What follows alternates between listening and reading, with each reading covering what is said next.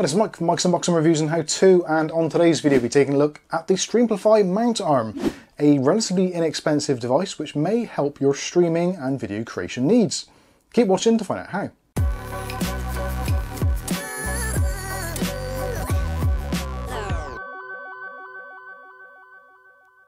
Okay, so in today's video we take a look at the Streamplify MOUNT ARM. Now I will say straight away, this has been sent to us free of charge for review purposes to check it out and kind of tell you guys what it's all about. So obviously make up your own minds how you feel about it.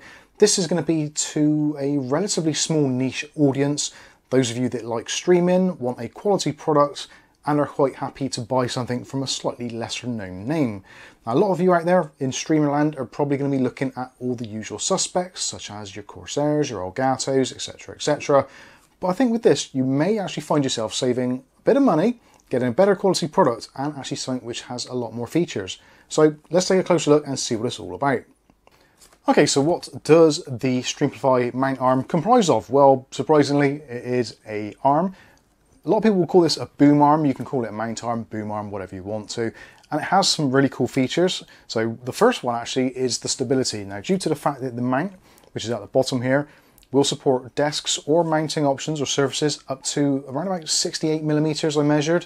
So yeah, some seriously chunky desks. If you're mounting it to a typical kind of IKEA style desk, these are normally in the region of about 35 mil. Worktops are normally about 35 to 40 mil.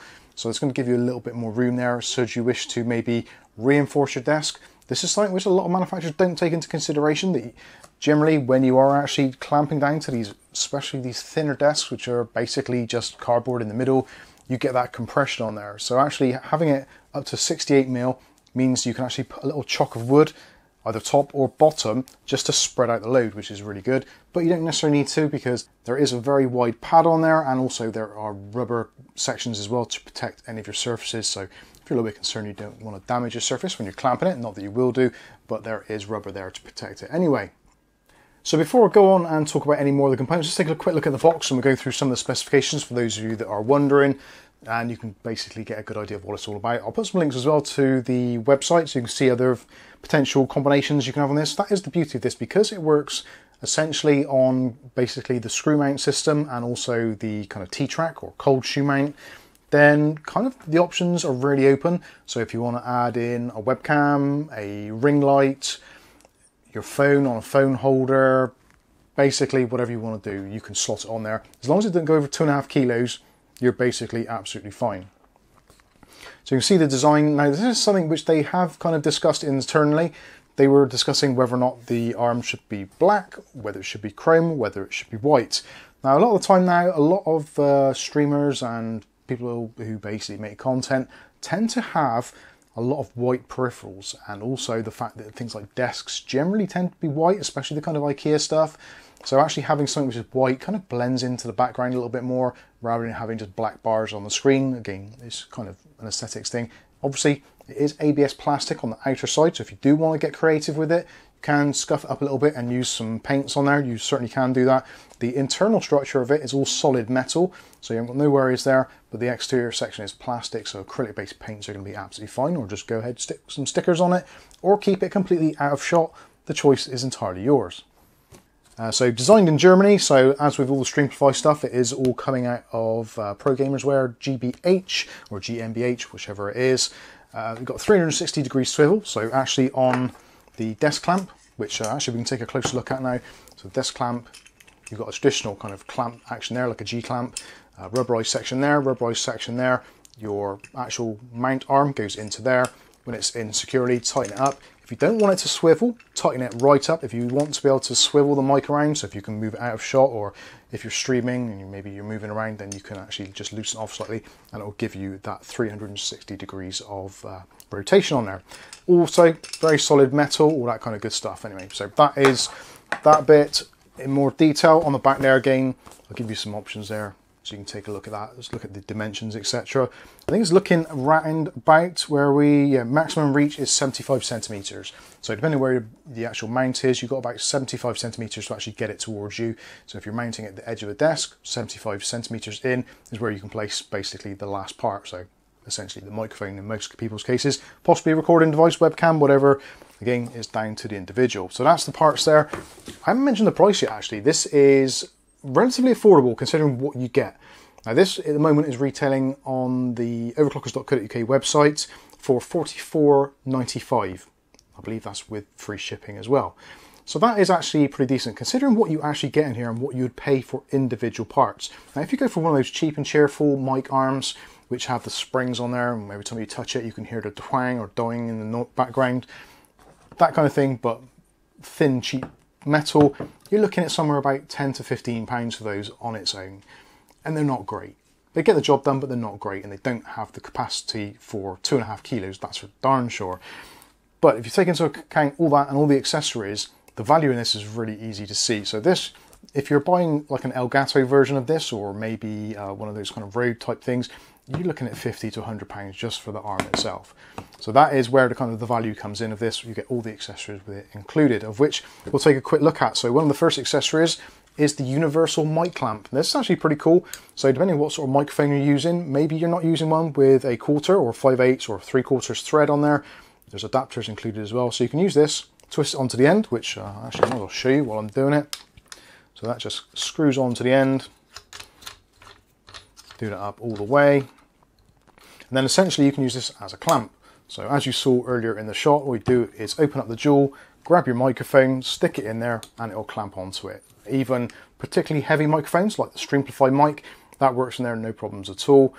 Again, if you don't want to use the clamp, you can just unscrew the clamp and screw your mic straight onto there, onto the 1/4, 5/8 or 3/8 jack, all of which there are adapters included. So that is a very good start. You don't have to use it for a mic, you can use it for anything you want. You can clamp on the corner of a phone or anything you can think of. Essentially, it's a very high strength clamp and it's going to work well, and it's got foam on the insert as well, so it's not going to scratch up your nice mic if you've got one. Moving on from that accessory, so we do have also included a ball head mount. So this is an adjustable ball head with a 1/4 inch thread on the top. On the bottom you've got your traditional cold shoe style. So this is where this whole system works. So because it uses the cold shoe fitting, you've basically got a slot along here and along here. So you can mount things in kind of wherever you want to. So say for instance on this side, so this is going to be our kind of section which is going to be attached to the desk. So this is the kind of the action side, so to speak. So you can basically slot in as many things as you want here depending on what you've got. So if you just put in the included ball head mount, so you can tighten that up, leave that on there, then you can attach that, maybe your DSLR camera, your point and shoot, webcam, again, whatever you want, lighting system, ring light, all those types of things. So you get that set up, put it into place, and then you've got more accessories. So the other accessories you've got are these plastic mounts here. So these are basically cable management sections. So you've got 4 of those included. So you could put one in the front here, put one in the back, put one here. So you've got these rubber sections here, all nice silicone as well, and a stopper on the end just to make things a little bit neater on the end there. And you also get included one of these. So this is for mounting mobile phones, that sort of thing. So you've got a nice jewel on there, jewel up to, I think it's 100mm, which is all on a nice screw as well. None of that weird elasticated nonsense. And you can actually have it in portrait or landscape, depending on what suits you. There's also a cold shoe mount on the bottom there. Sorry, a 1/4 inch thread mount on the bottom there. And there's another 1/4 there. So depending what you want to do, whether you want to mount it straight onto there, onto the ball head, and control your camera like that, or whether you want to screw that into an additional cold shoe, again, the choice is pretty much up to you. So I'm going to screw that onto there, just so we can see how this thing can start getting assembled. So there you go. And you can have your camera in there. So that's fine. So we can tighten that section up and tighten that one up as well. Loosen that off, and then we can obviously put your phone in there so it's pointing towards you. Kind of makes sense. If you're concerned about cables dangling as well and you want your nice clean shots, so you can put another one of those cable management channels in, another little stopper on the end, which for most people is probably going to be absolutely fine. So you can have your setup here looking towards you, microphone here or maybe down and have it angled up. Again, it's kind of up to you really. You can do this however you want to. If you want to do cable management on the back side as well, very easy to do again. So just get your cold shoe mount sliders in there, put them in, put 2 in. If you want to tidy it up as well, you can go ahead and put your stoppers in, just to make it all look nice and neat. And yeah, pretty good. Now you're probably thinking, but how do you get the adjustment? Yes, it's essentially on friction. So in each one of these joints, there is a Allen key. They do include, handily, a Allen key wrench as well. So if it's going to be static and you want it to be in a fixed position, but you want it to be super strong, then just tighten this up as far as it'll go. If you want it a little bit looser, you can go ahead, loosen that off, and then you've got adjustment, and there's like differential stops in there. So various different click points. So you can set it to basically wherever you want. So that's the tightest angle, or you can have it essentially like that as long as you want. Move this bit down. Let's loosen that one off.